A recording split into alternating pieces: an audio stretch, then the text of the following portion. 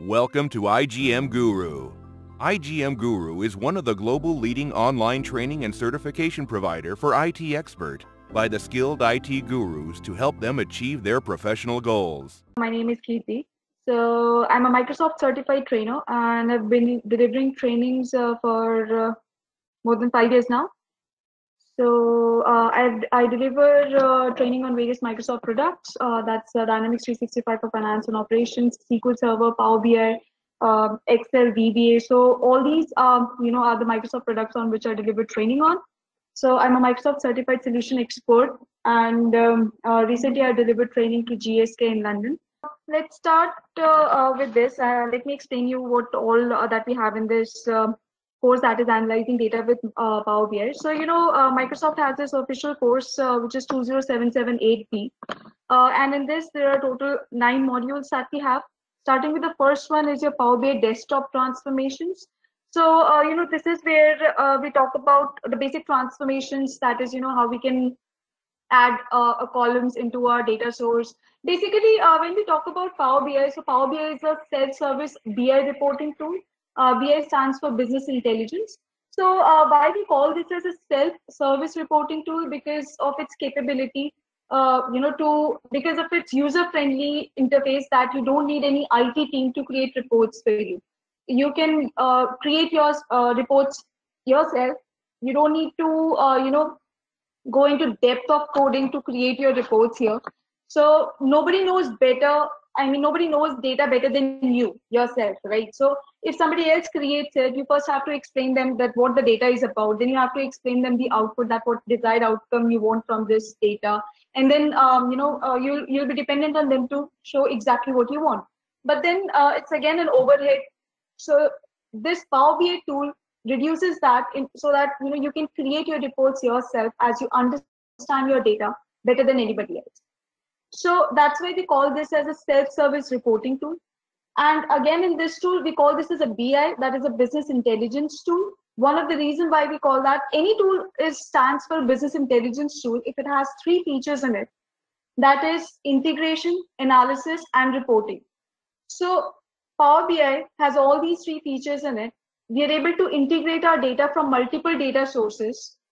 We can, after integrating your data from all these data sources, you can analyze it, because whatever you have imported might not be required in the desired outcome. So you might need to process it. You might want to transform it. You might want to give a meaning to it.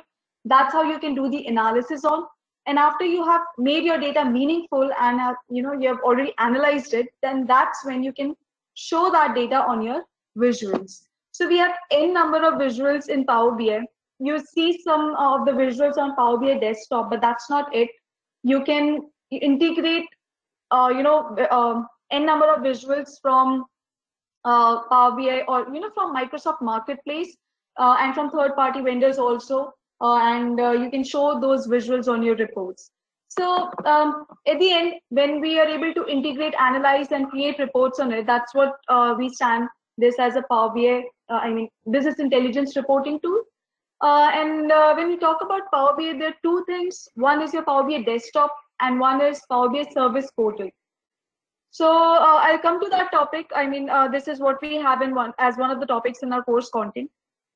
But starting with the first one, in this module, we talk about Power BI desktop transformations. Again, we are referring to that what all, why we need Power BI desktop, what's the need of using this reporting tool over other reporting tools. So why is the topic what's discussed here, along with some transformations. Then in module 2, we discuss about Power BI desktop modeling. This is where we have this Power BI desktop, which is a desktop application wherein we do the integrations, or we can do the analysis, and we can create our report visuals on.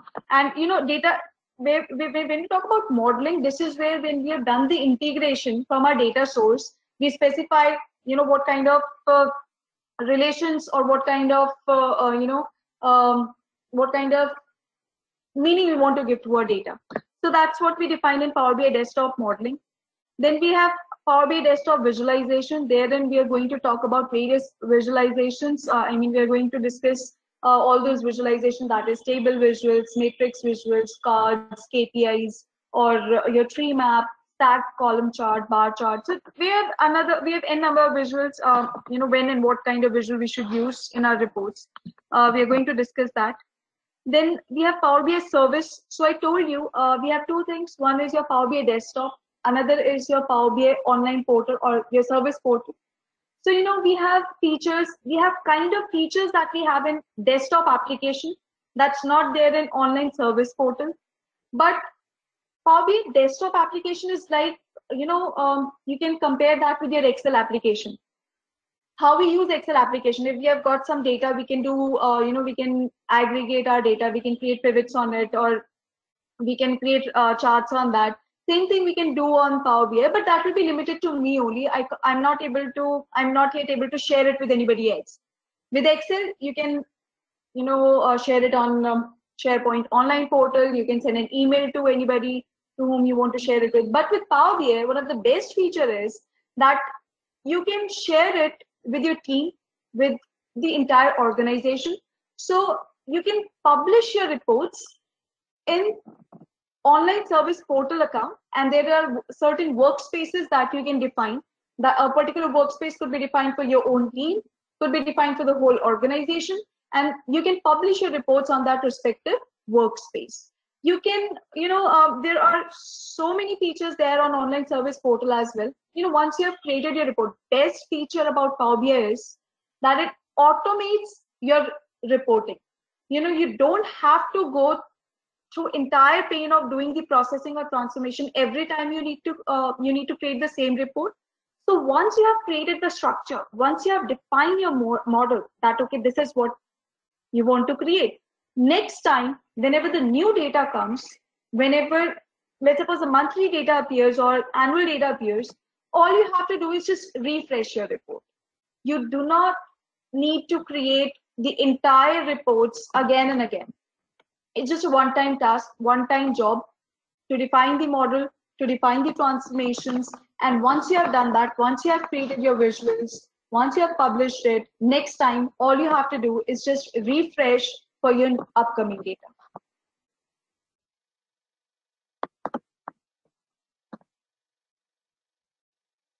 So, so far, any question from anyone? I have discussed these 4 modules. I mean, it's just an overview that I'm trying to give you.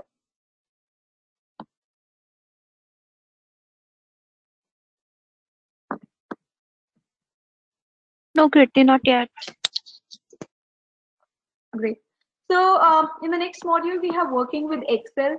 So, in Excel, I mean, in my organization, we have n number of data that's coming in Excel files till today. So when your data comes in Excel, you might want to integrate that with your Power BI. So how we do that, how we can merge our data. We may have data coming in various Excel files. You might need to merge your files based on particular condition.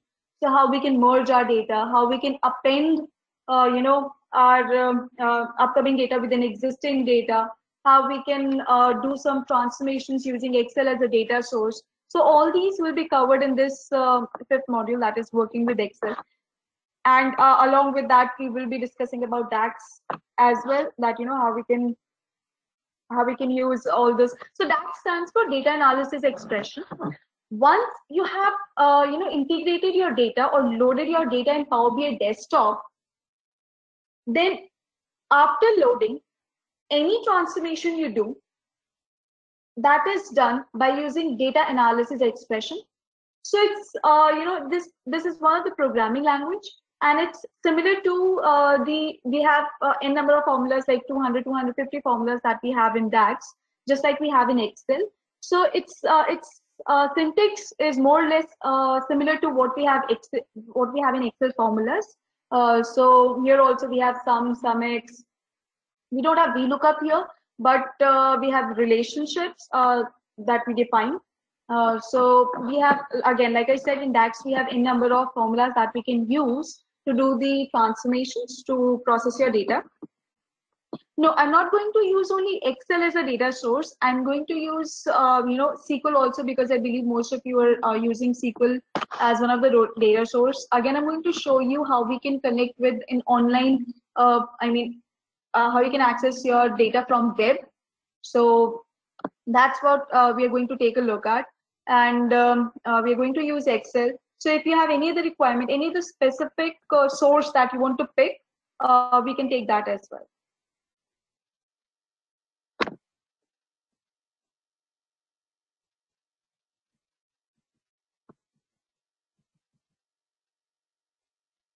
So SAP HANA, I'm afraid that's not there on my system, so I won't be able to let you know. But again, it's kind of a database only. So once you know the connectivity, I believe that should not be an issue while connecting with any other database. So I'll be taking one database, that is SQL here. SAP HANA, like I said, it's again one of the data warehouse database. So that won't be feasible here. And use Microsoft BI, another visualization tool. Right. See, there are n number of reporting tools, and it's not just Power BI that's in the market. We have Tableau, we have ClickView, we have Alteryx. So there are so many reporting tools. So why Power BI?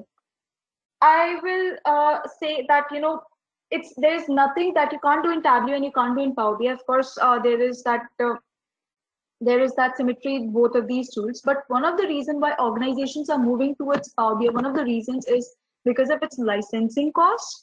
Tableau has a huge licensing cost, same as with ClickView, as compared to Power BI. And once the organization goes for Office 365, they get this Power BI licensing with that. And another reason is this user-friendly interface, because of which most of the organizations are moving towards Power BI as a reporting tool rather than going or picking a separate reporting tool and paying a huge licensing fees for that.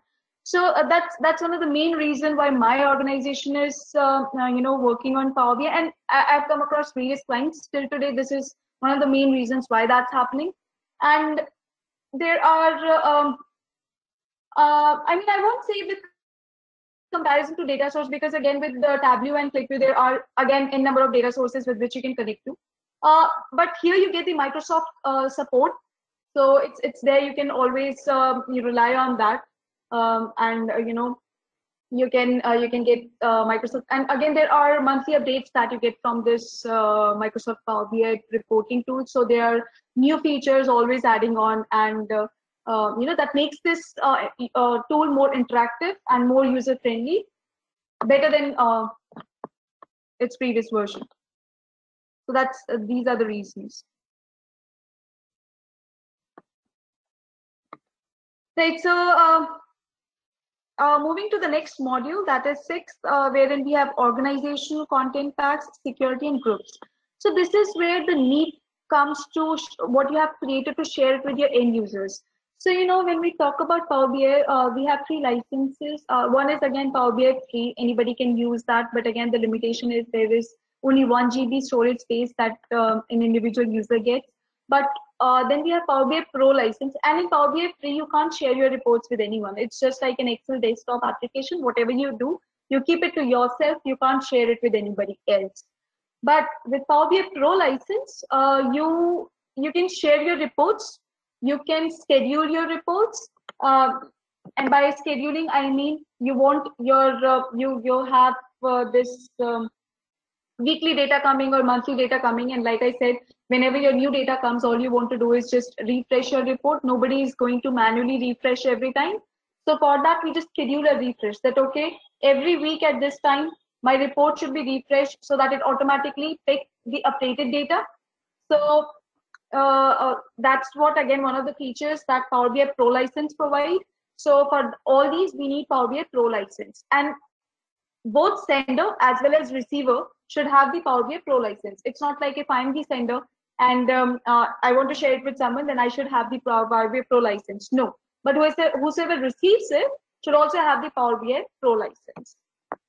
Then we have Power BI Premium license. Again, it comes with a huge storage space. It's one of the differences that with Power BI Pro and Power BI Premium. And another difference is you get the Power BI server. Again, it's one of the on-premise server that we have, and it can be used. So one of the features, one of the key difference between Power BI Pro and Power BI Premium license is that Then the next module that we have here is your direct connectivity. So, we have our SSAs, that is SQL Server Analysis Services. So the next that we have is our module 7, which is about direct connectivity. So when we talk about direct connectivity, this is where we want to connect with our real-time data. And when I say real-time data, that means we are not importing our data in Power BI, but whereas we keep our data in data source only, but only only the processing or the transformations, that's what we keep in our Power BI desktop. So the data stays in data source, but whenever there are certain calculations or transformation that's being done, it picks its data from the data source, and then it transforms that data and is being depicted on the report or visuals. It does not import or keep data file within Power BI desktop. So that's one of the key features that's there. We are going to discuss about it in this module. Then we have developer API. So I'm not sure how much relevant would this be, but in this I'm going to give you an overview about how you can integrate your Power BI with any other application or with any other, if there is any, let's suppose I have my own website, I have my own organization, I want to integrate Power BI dashboard with it, right? So in that case, you need to create APIs and you need to link those APIs with your websites.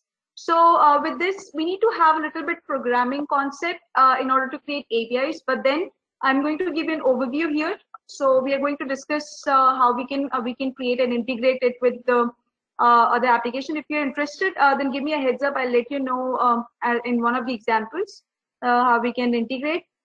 Then we have Power BI mobile app. So it's need of the hour, because we spend most of our time on phone only, on our cell phone. So we want everything on phone, right? So Power BI is again one of the apps that's there on our phone also. So we have it for various operating system. It's for Windows, it's for Android, it's for iOS also. That's for Apple. So it's whatever dashboards, whatever reports has been shared with you or you have created, you can easily see that on your phone. So, okay, let's suppose you have this weekly report coming and you get to know that, okay, this data is not being refreshed. You can take a look at your phone and you can see that, okay, there's something wrong with it because it's showing the previous week data. And, you can give a call to your team and just, give them a call and ask them that, okay, this report is not being refreshed. So what's wrong with it? You can just get to know in fraction of seconds that, whether your data is updated or not, whether it's being shared with someone or not, whether it's being scheduled or not. So again, it's one of the best feature again for Power BI to have this availability on phone. So we are going to discuss about that. So so far, if you have any question, please feel free to ask. So again, one more thing I'd like to add here. When we discussed about this, Power BI desktop modeling, in this, I'm also going to include, when we do the integration with our data source, whenever we do any transformations, that's restricted to our Power BI itself. It's not going to change anything in your source data. So, for example, I don't want certain columns to be added in my Power BI report. So I might want to remove that data, but that data will not be removed from my source. It will only be removed from my Power BI desktop only. So, whatever changes, whatever transformations that you do, it will be restricted only to your Power BI desktop, not to your source. Yeah. So that's there. Then when we have integrated, we might want to do some transformations, and we might want to include the Power Query transformations. So whenever we have loaded our data, not loaded, whenever we have done the integration with our data source, there are two things. One is Power Query Editor and another is Power Query Desktop. So whenever you make any transformations on source data, so we do using mQuery, and that is using Power Query Editor. So I've used two languages here. One is M and another is DAX. M is used in Power Query Editor when you make changes on your source data before loading in Power BI Desktop. But once you have loaded, then the transformations that you do that using DAX. So here it might be a little confusing, but this is what I'm also going to cover. So just giving you a heads up that this will be covered in this course as well. So guys, I believe I've given an overview from my end. If you have any question, again, please feel free to ask. And if you have any topic, anything that you'd like to add here, please give me a heads up. All right, so thanks guys. Thanks everyone. Thanks for watching the video. For full course, please visit www.igmguru.com and enroll today.